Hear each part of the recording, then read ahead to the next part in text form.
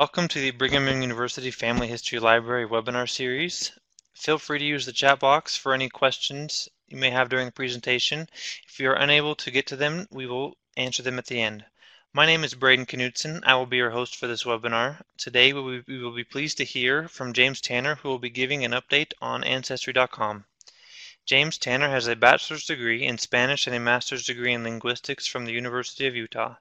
He received a Juris Doctor degree in law at Arizona State University. He served for 2 years as an intelligence analyst for the U.S. Army and 39 years as an Arizona trial attorney. He has previously owned a retail computer business and an Apple Macintosh software company. James has over 32 years experience in genealogical research and is an avid blogger of Genealogy Star blog and Rejoice and Be Exceedingly Glad. He served for 10 years as a missionary at the Mesa, Arizona Family Search Library and is currently serving at the BYU Family History Library. He has presented at expos and conferences around the U.S. and Canada. James has 7 children and 33 grandchildren. Howdy, how are you all out there today? We're going to talk about Ancestry.com. Some of you may be aware, and probably anyone who has worked with the program is aware, that they have made substantial changes to their website. These are often called updates, but sometimes the users to the programs are not as happy that thinking it's an update as this has just changed.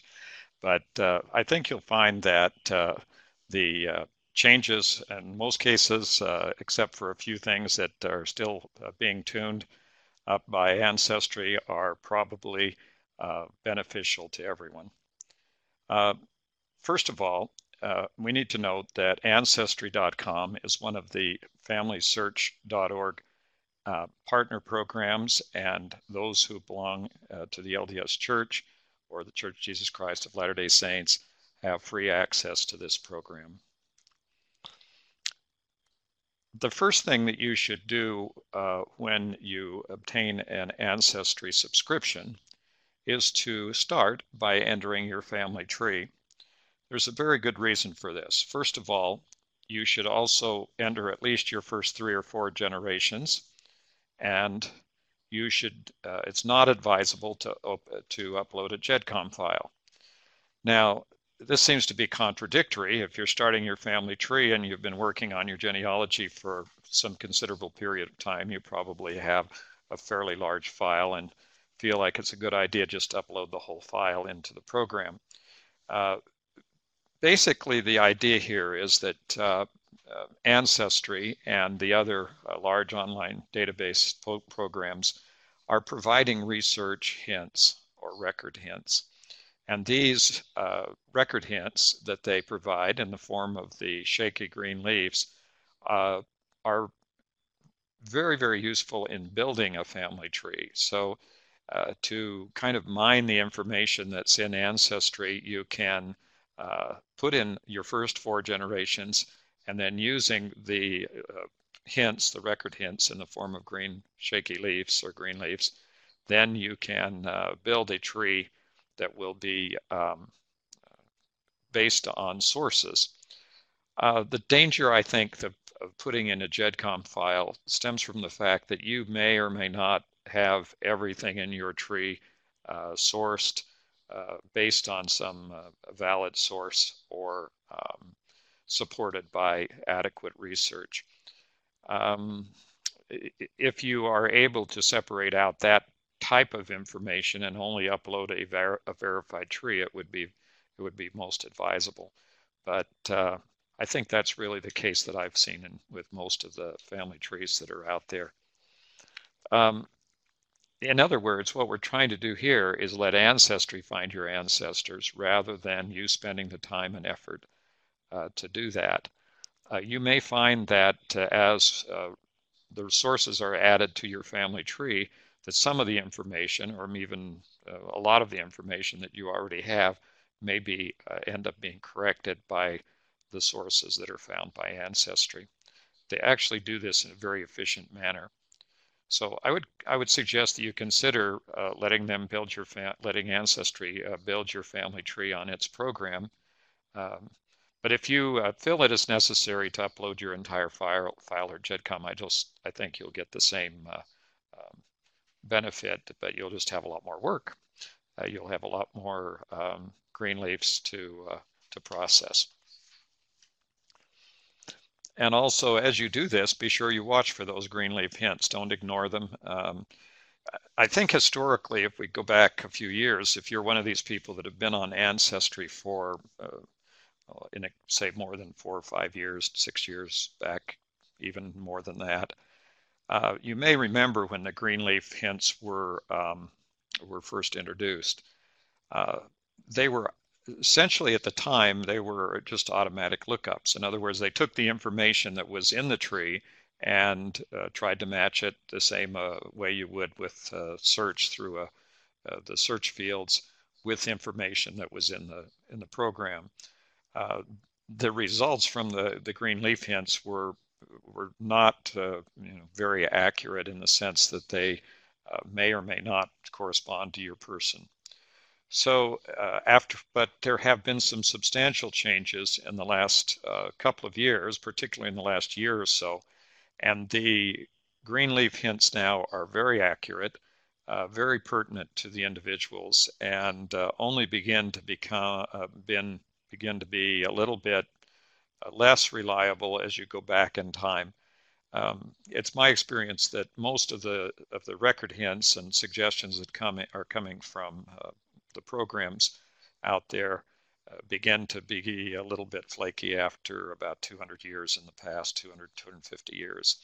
It's really easy to see why that's the case. One is because there are fewer records back at that time point, and in many cases there are a lot of similar names, and it makes it very difficult to tell one William Smith in England from another William Smith in England. So that's where we're having some genealogical expertise is a great assistance, even if you are working with a program that gives you a lot of record hints. Okay, well, this is if you're loading in your tree, and this is what your family tree might look like on Ancestry. Then you can click on the Greenleaf hints. In this case, I have 3 hints. I would normally have more, but I tend to process them pretty regularly, and so I have a lot of sources that have been added to the people in my family tree. And if you click on one of these green hints, then it provides you with a suggested record, and you have the option of choosing whether or not you want to add that to your family tree or not. Just to comment on other member family trees, you need to look at these. These will come in as hints, record hints from Ancestry, saying you have so many people who share that person with you, and they're being added, or you have the option of adding them as a source to your family tree, showing a link there. The crucial thing here is to examine each of these suggested family tree connections for any sources. I think you'll find that the majority of them have very few, if any, sources added. It's not unusual to see 1 or 2 with a few sources added, but generally through the list of all those family trees that may come up as suggestions, there's not many sources. This, of course, creates a very interesting question about the use of Ancestry. Because they're providing so many record hints, and because those record hints are easily attached to individuals to show and support the information and correct the information in the family tree, it is really surprising that more of the people who have their family trees on Ancestry do not take advantage of this, of the opportunity to substantiate the information that they have. In addition to that, generally in the genealogical community, information obtained from another family tree is considered to be user-submitted information. In other words, it's something that somebody copied from someplace else, and strictly not considered a record source. If you add a connection to the tree, my practice here is if I add a connection to a family tree, it's because the person who is maintaining that tree is someone that I know, and someone who is being very careful and adding a lot of sources to their family tree. And this is really the summary of that, is attach only family trees you know are reliable because you have an experience with or understand who the person is that's making the tree, or has supplied enough sources that you have a confidence level that the information is correct. However, this is just sort of an exception to the rule. There's always seems to be an exception to every rule, but this one is that looking at these member family trees that are suggested may help you find additional sources. That isn't always the case, but it's possible that when you look at your individual and you see that your person has one source, you look at a suggested family's a tree on the from a record hint, and they have 8 or 9 sources. You just might want to check out and see what what they have that you don't have, and you might want to go ahead and add those sources to your own family tree. Once you approve a source and it is added to your family tree, in this case, this individual, one of my great-great-grandmothers, I've added quite a number of sources, and they appear on this detail page for her. It's called the facts page from Ancestry, where they have the information concerning her family, and also concerning her individual records.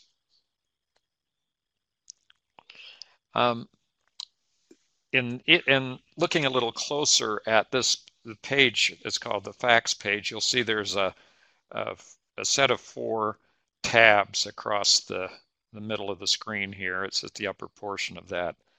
And their life story, the facts, the gallery, and the hints. It shows here that there's one green hint out there, one green leaf hint, and we could look at that if I wanted to do that. So first of all, we're going to kind of go through these tabs to see how they're made up. The first one is the life story, and that consists of a map and information, background information that is in the nature of a timeline about this individual. So if you, the main value of having this is it puts the information, for some people can understand the information more readily if it's in a narrative form. In addition, this particular type of view is a way of suggesting additional records and sources and places which you may want to look in order to further support and extend your family tree. The second page out here is called the facts page, and that's the page I showed you in a small view previously. It consists of a timeline. Now this is different than the narrative timeline. This is strictly an event timeline showing the sequence of the events in the life of this person. The advantage of having this kind of a timeline is that any of the events are put in a chronological order, and you can review them to see if they make any sense. If you have something like attends school, graduates from high school, and then it says burial, and then it says death record, and then it says gets married, you can start to immediately kind of suspect that you may have some dates that don't fit and are out of line here. Timelines, that's kind of an extreme example, but timelines do give you an overall view of the person's, of the records that you've accumulated about a person and the events in their life that are substantiated by various records, including the birth of children and things like that. Just another way of visualizing the information that may be helpful. Okay, the next set is the sources. If you have sources and have added those sources to the person, they will appear in a list here. By clicking on any one of the sources, you can view the original from the record with, and if they are if they're a digital file, or if they have a picture involved with it or some other item, then those will show up here where you can click on them and view them. Now, sources, we need to talk about that for just a minute as far as what we're adding here. A record becomes a source when the researcher looks at the record, evaluates it, and determines that the information that's contained in the record is pertinent to or adds information to someone in their family tree. So the criteria here for incorporating a source is that the source be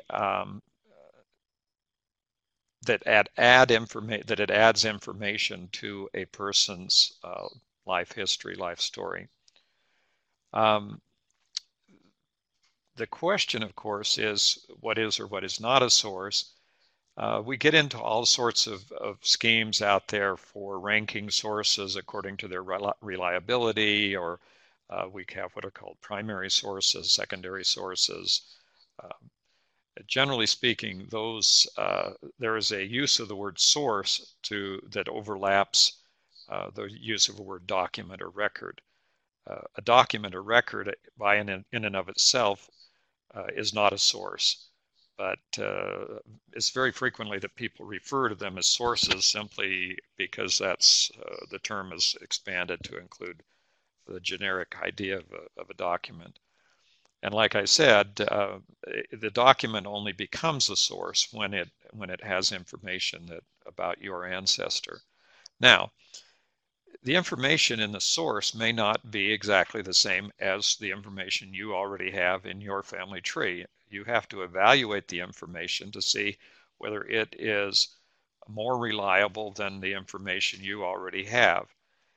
For example, you may have a census record. And the census record may spell your ancestor's name in a way differently than you are accustomed to seeing the name spelled. The question there is, did the person who took the census record, the enumerator from the U.S. Census Department, for example, or wherever the census record was created in whatever country, whether that person actually ascertained spelling or they just wrote down what they heard.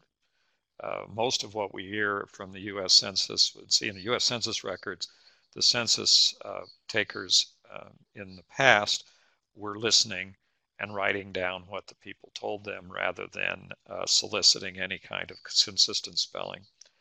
Additionally, as you go back in time, it's very apparent that, for example, and continuing the example of a name, that names did not coalesce into a more consistent structure until around the 1850s. So any name before 1850 may or may not have variations in the way it's spelled. It's not unusual to go back in records and find out that your ancestor spelled his or her own name in various ways over time. So it's just, that's one of the areas that you need to learn to evaluate. Generally speaking, as kind of a general rule on that, what I would consider to be the most reliable name would be the earliest one recorded for the person. If there's a birth record, it would be the name on the birth record. If it's something later, then it's the earliest record in their life. Names have a tendency to drift over time, and so it's possible that a name later in life may have been adapted to the person's preference rather than what was given to him or her when he was born or she was born. Okay. Um, Next, we have a family. This obviously is a modified view of a pedigree. The first two individuals shown are the parents of the primary person, and then the spouse and children. Um, One of the quickest ways to determine whether information in a family tree is correct is to look at the dates and do what's called do the math. That is, find out how old the mother was at the supposed birth of any one of the children. Just yesterday, I was involved with looking at a family tree with someone and talking about the accuracy when we found that the mother would have been 75 years old at the time of the birth of the last child, which probably didn't work. There's all sorts of things like that, but that's the kind of mistake that can sort of creep in. Additionally, the dates could have been reversed. 1916 can become 1961, fairly easy, and the other way around. And so sometimes you need to look through those lists to make sure that the children are accurately represented in the time frames.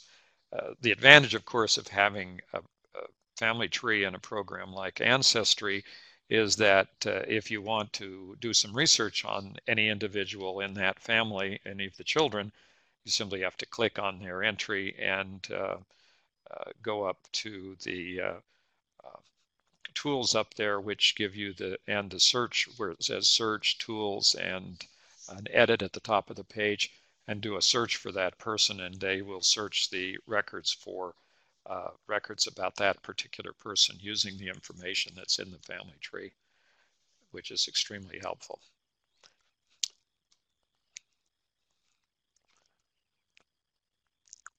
Okay, so there are tabs for each person in your tree. In this case, we're looking at the next one over, which is the gallery. Actually, I like this particular feature much better than the previous way they had of showing the media items. This gives you one page. If you had a lot of media items, it'd go over to another page. But in this case, all of the media items that are attached here, including the documents that are found from sources and added as sources to your individual, are accumulated in one place where you can look at each of those at a time. And I think it's a pretty good layout, and it's helpful to have them all shown here. If you need to go look at any of these sources, obviously you can just click on it and pulling it up at into full size and examine it. A question that comes up frequently is, can I download any of these? And the answer is yes, you can. There's just by opening them up, there's usually a download to your computer provision that lets you download this to your computer if you wish to do so.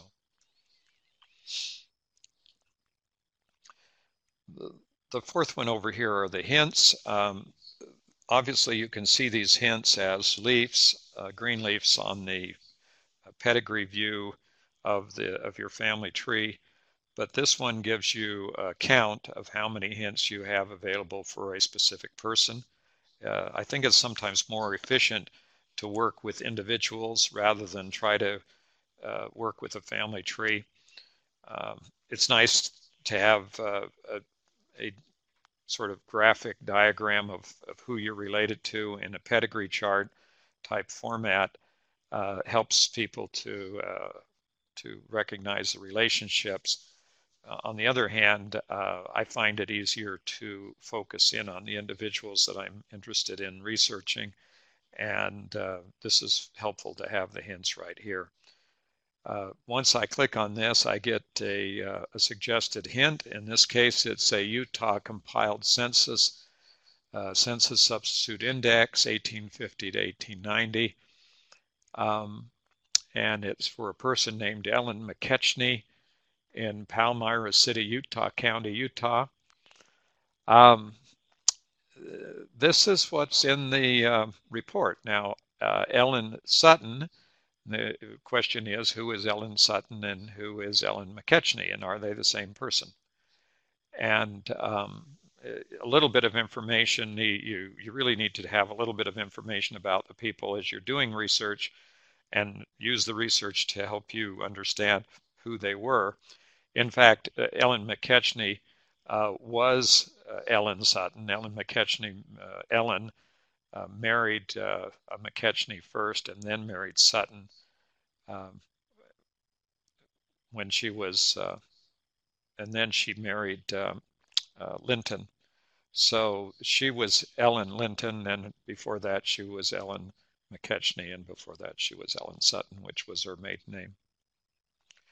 So what happened here, as a matter of fact, when this came up, I examined my family list, and I realized that her first child, Sarah, had been born McKechnie. Her father was the McKechnie guy, and so I had to kind of reshuffle things because I hadn't put it in correctly, and I don't know why I hadn't done that, but that's the way it came up, so I changed it around. Once the record comes up, you can review the record and decide whether or not it is your person, whether it is not your person, or whether it could be maybe it's your person. The advantage of the maybe collection is that it preserves that search you've already done, the record you've already done. It doesn't go away, but it comes up as a you have so many maybes list on your person. So you can go back and look and see if you've decided whether or not this record is the right person or not. Now, the question here in making a selection of this record, I spoke a moment ago about part of this, but to kind of expand on that issue, when you say that, yes, this is the right person, you are not saying that all the information on that record is correct. This is not a value judgment on the correctness of the record. It is only a choice of whether or not this person is the same person in your family tree. Now, the source says whatever it says, and it may have the wrong birth date, it may have the wrong death date, it could have the wrong complete name, might be wrong, but when it comes right down to it, the question is this your person or not?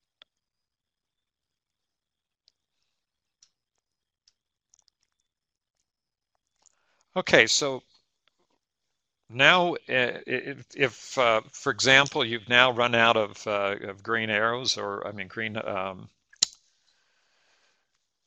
leaves, or you're now wanting to find out some more information about your family, then perhaps what we need to do is talk something about the search strategies. How do you go into this program and search?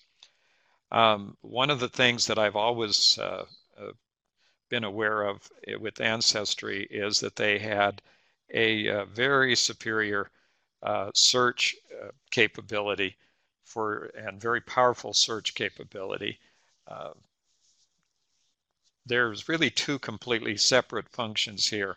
Their ability to find records using their internal search, and what are called algorithms, or the instructions to the search engine on how to find people in their collections, is probably well, not probably, but is definitely better than your ability to make searches through their search fields by filling in names and dates and things like that. This is probably the case with all of the larger online databases. They do a better job of finding people than you do.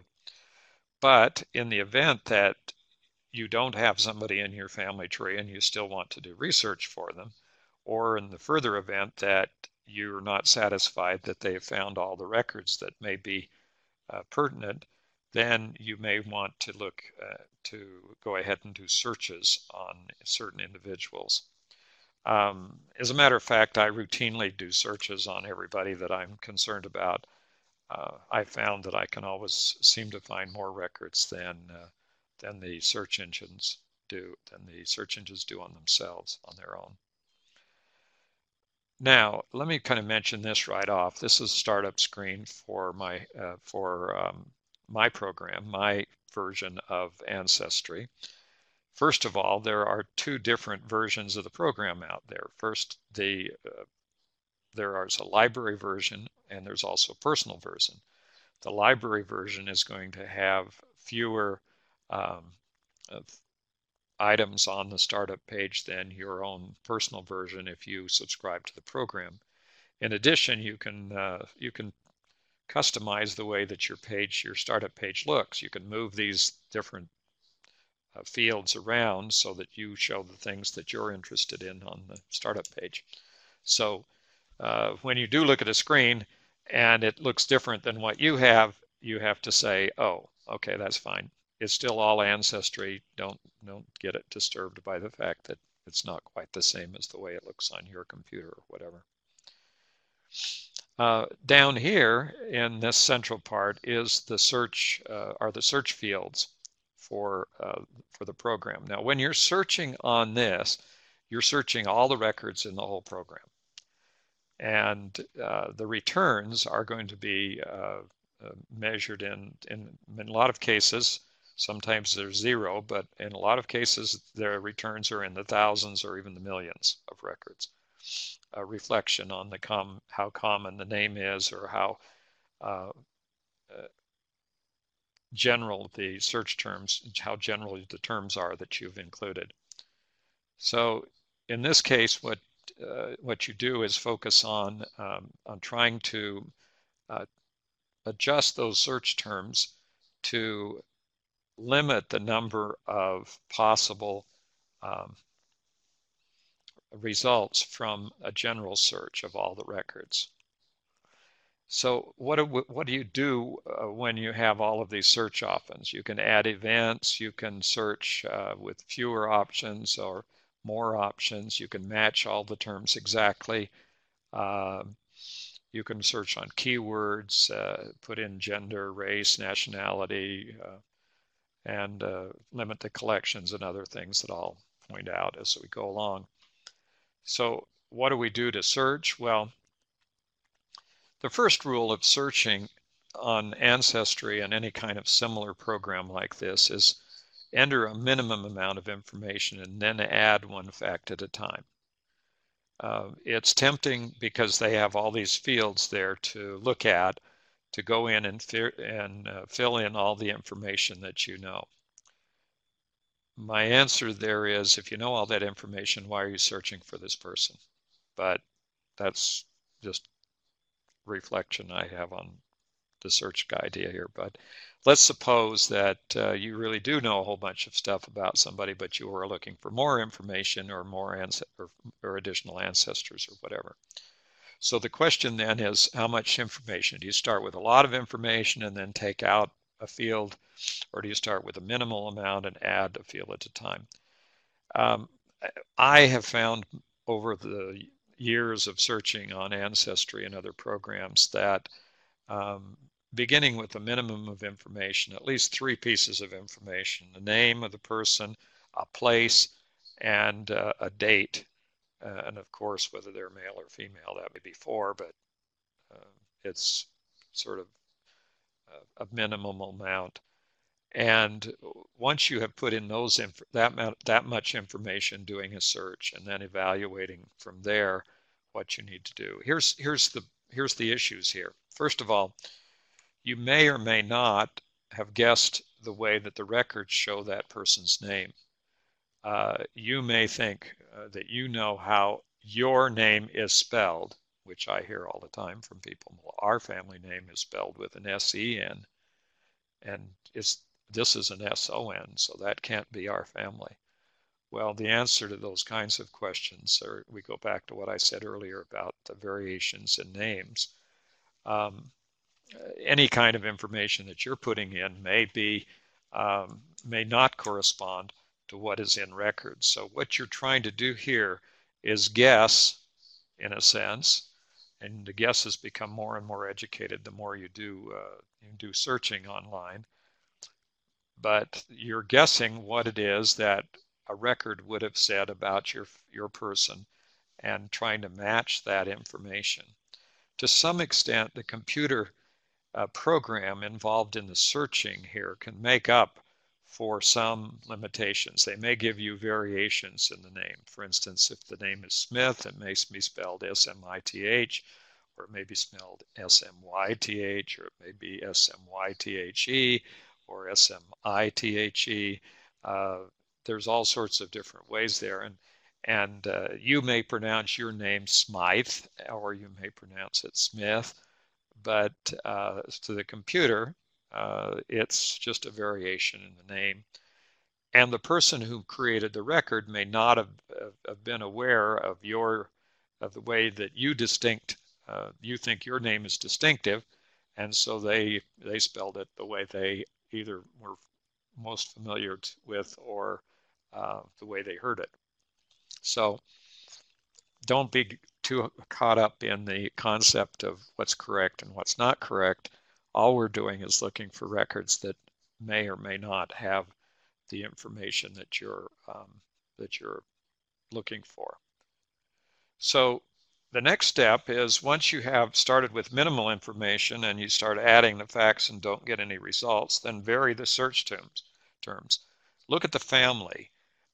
Here you have your family. The father's name's George Smith, the wife's name's Mary Smith, and the children's names are Robert, George, John, and Aloysius. Well, the answer here is start with Aloysius Smith. There are probably far fewer Aloysius Smith entries in the world than there are John Smith entries. That's kind of an extreme example, but that's the way it works. You choose the name that's the most unusual to do your search. In using Ancestry, by the way, you can search on a surname only or a first name only.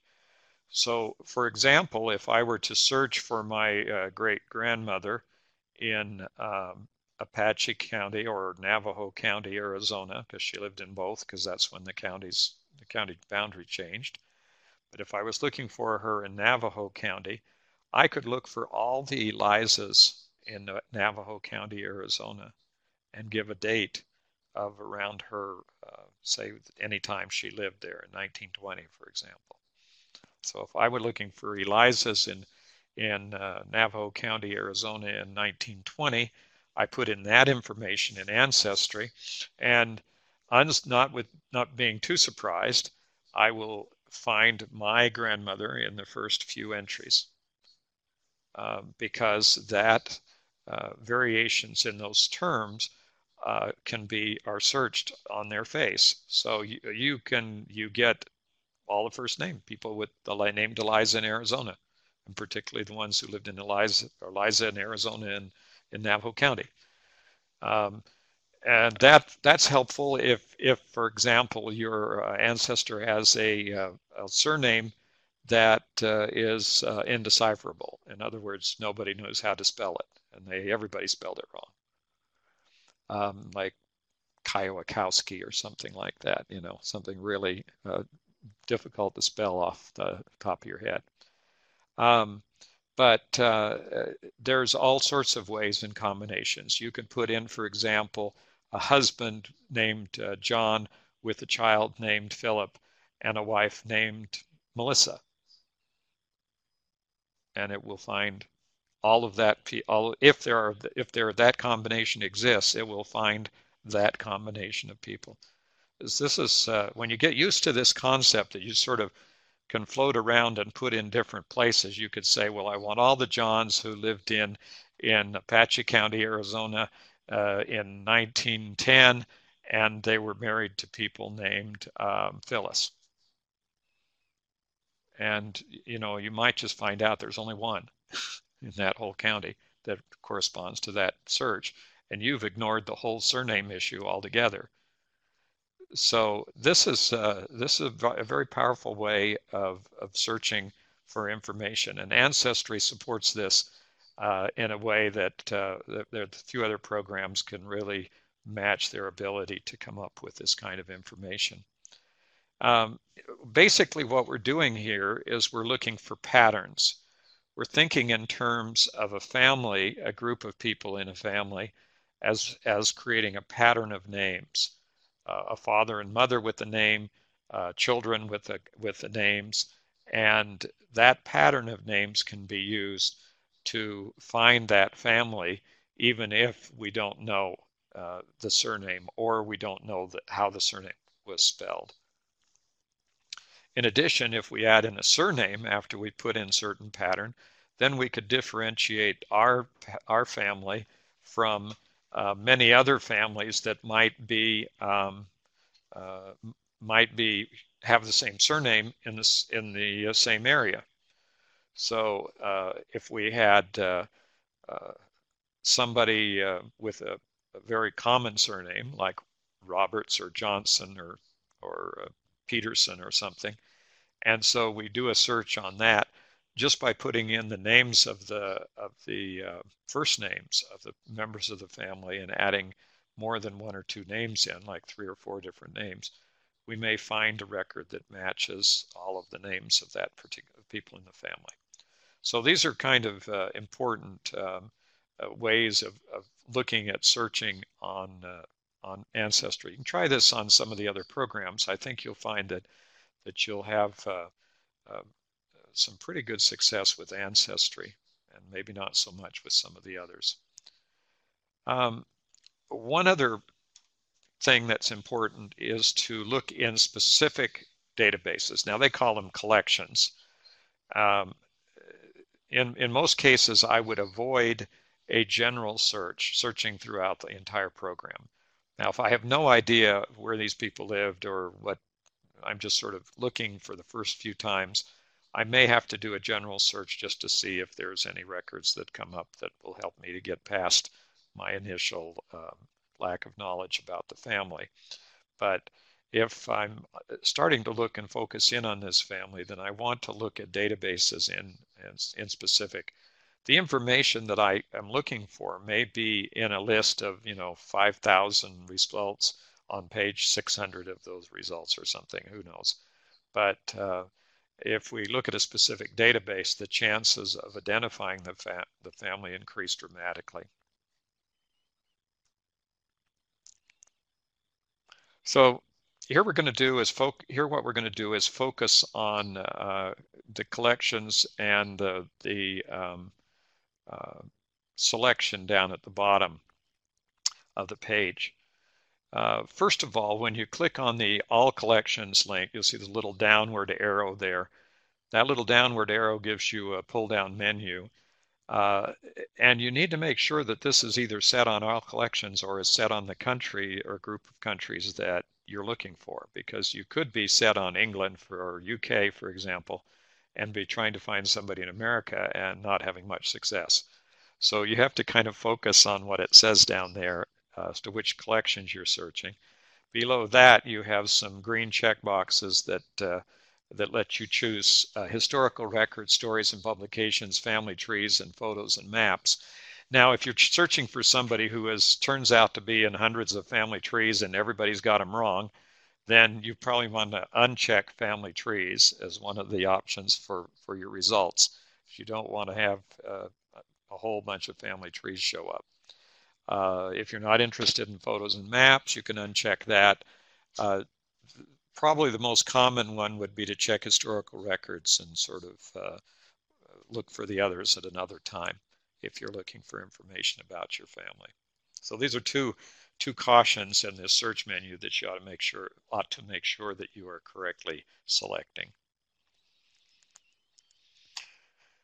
Now the next one is an extension of searching a specific collection. This is the card catalog, and you go to the search menu up in the top of the screen up there. It says search, and at the bottom of that search list you'll have a reference to the card catalog. The card catalog lists all of the sources, all the collections in groups called collections, all the different records that they have in Ancestry. And there are 32,512 collections as of the date that this presentation was put together. And that, of course, will change over time as they add additional records to the to the collections online. In this case, over on the left-hand side, you can filter by location, subject, or type of collection. So you can narrow down the field of collections that you might want to be adding information to by clicking on the little filters over at the size and selecting the type of record that you're interested in searching. In each case, you can get down to the point where you search individual databases. Now, the advantage, once again, to reinforce that, what I said earlier, is that by searching an individual database, you're limiting the vast number of possibilities that there might be out there. It may be much easier to find a person in a specific county record than it is to search them in worldwide records, especially if you know the county. Now, this presupposes that you have some information, the types of records that you're interested in, and the geographic area or time period involved. Here's an example. There's a filter where you can click for stories, memories, and histories. So you can just look at stories, memories, and histories. Then you can filter it further for oral histories and interviews. So if you're looking for an oral interview or a history of your ancestor. And in this case, one of the ones that comes up immediately is U.S. interviews with former slaves, 1936 to 1938. Now, this is a collection in Ancestry of oral interviews that were done under the Works Progress Administration Writers Project, where they went in and located slaves, individuals who had been slaves during the time before emancipation in the Civil War. Of course, most of these people were very, very old by the 1930s. And they interviewed them, and I think there's much more than 100 people in here, maybe a couple of hundred people. Now, here's the immediate reaction. You say, well, none of my ancestors were slaves. Maybe they were, maybe they weren't. But you may not even know whether they were or weren't. But even if you don't know that they were, maybe your ancestors owned the slaves. Maybe this is the only record you have of who owned that slave, and maybe ties you and makes you solve who your ancestor was. So none of these records are generally records are a lot more useful than you would immediately think they were. Now, but the reason why I brought up this record is pretty simple. One use of Ancestry and doing searches in Ancestry and using the filters is to determine the types of records that you have. Now I'm going to take that, I'm going to go back here, I'm going to take the title of this record, U.S. Interviews with Former Slaves 1936-1938, and I'm going to do a Google search on that, the title. Now why would I do that? Well, because Ancestry doesn't have all the records in the world, and neither does anyone else. And if I go out and search on Google, I may find additional records on that exact same subject that may be as useful or more useful than just the one that was on Ancestry.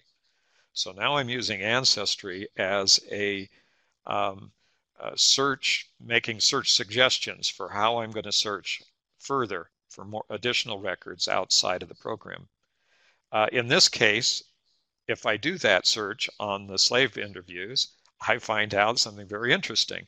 These interviews are also completely reproduced in the Library of Congress, and they have the oral interviews online. You can listen to the slaves. They have their actual recordings. So, this is, it's really helpful to go out there and start looking around for records that you find on these large websites. So you're using Ancestry to find the types of records to search, not just individual records. So you're going to go out and search for more slave interviews, or you're going to search for slave records. Now we're going to kind of just a quick review here to end up here. the different parts of Ancestry and the different companies and associations that they have.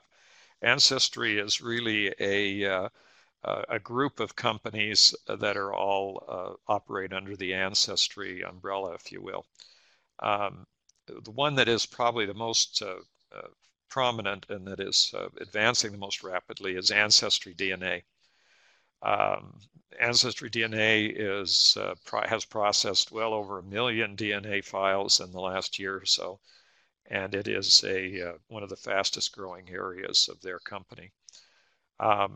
You can pay them $99. They will then match your DNA up to their huge database and give you some idea where your ancestors came from. And perhaps if you wish to do that and you're in the DNA, if you are cooked into the DNA family tree, they can actually show you cousins who have also agreed to publish their information publicly who match your DNA. So they may come up with somebody who's a second cousin, third cousin, whatever, to you and show you the possible relatives. I was talking to someone yesterday, again, another discussion that I was having, and he was explaining to me how his wife was adopted. They had done some extensive research in the town where she was from and narrowed down potential mother genetically, excuse me, not genetically, but the blood relative mother or birth mother to a certain small number of people. And in the case that in this particular case they did a DNA test, and with the DNA test they were able to show conclusively which of the people was her birth mother, which she then contacted and now has a very pleasant relationship with her birth mother. So this can be a very, very powerful tool. It's not a substitute for doing your own research, but it is certainly an adjunct tool. Ancestry also has an app that runs on iPhones, Androids, and Android devices and tablets, iPhones, iPads, all of those stuff. And it's very full-featured. You can add sources, do all sorts of things right there on your phone or your iPad. Ancestry has a partner program called MyCanvas. Previously, Ancestry was involved directly in printing display books with photographs and pedigrees and things, and now they're doing posters and things through a second partner company called MyCanvas. They have a company called ProGenealogists, which they purchased some years ago. This is a group of genealogical researchers, professionals who are doing business primarily in Salt Lake City, Utah, but they have resources in many different areas of the world to do research, and you can hire an attorney. It's not an attorney. I can say attorney because that's the only thing I ever used to say about hiring when I was working. But you can hire a genealogist. The Ancestry Academy is open to people who have subscriptions to the program, and they have a whole series of presentations, and they keep adding in new ones every month and circulating around and giving all of these classes presentations on genealogical subjects. They own a company called Fold3, or it used to be called Footnote.com. Many years ago, everybody's pretty much forgotten that. But Fold3 is primarily military records, a lot of records from the National Archives. There are other records on Fold3.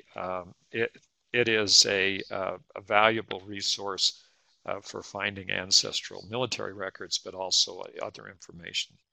It is also a subscription website, and subscription to Fold3 is not included in your Ancestry subscription. This is also the case. Previously, Ancestry purchased a company called Genline.com, which was a Swedish company with Swedish records. Those records have now been all incorporated into Ancestry.com's world collection, and the Swedish company Genline is no longer active online. I have another company called Archives.com. This company was purchased a couple of years ago by Ancestry. It is still operating as a as another subscription website. Really haven't seen much change in that particular site since it was purchased by Ancestry. Last, they purchased a company called Find a Grave, which has over 140 million grave records. Very valuable company, still free, and it is growing pretty regularly. It gets larger and larger. Very good place to find information about the graves and grave markers. It also adds a lot of biographical information, but you need to remember that most of the information on Find a Grave is user submitted, meaning don't necessarily have sources, so you'd have to look at it a little bit cautiously. There are links to other graves that may be related to your deceased ancestor. This can be a very valuable way to add additional people to your family tree. Well, that gets us to the end of our presentation today. And do we have any questions? Well, thanks for watching. Remind you that this is a BYU Family History Library webinar, and that we have these webinars are being recorded and put up on the BYU Family History Library website. There's a link to the webinars and classes, and a further link to the recorded webinars. So if you will go to BYU Family History Library, you can see all of the previous webinars and those that will be coming in the future. Thank you for attending.